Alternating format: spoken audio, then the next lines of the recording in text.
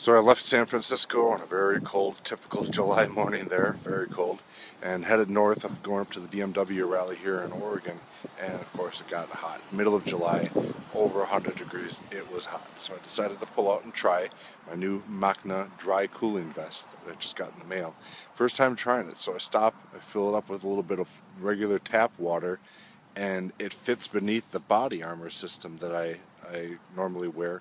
And you know, that body armor system keeps me cooler than like a full heavy jacket, but it's still warm. You know, it can get really hot sitting out here in the sun. So anyway, I put the vest on.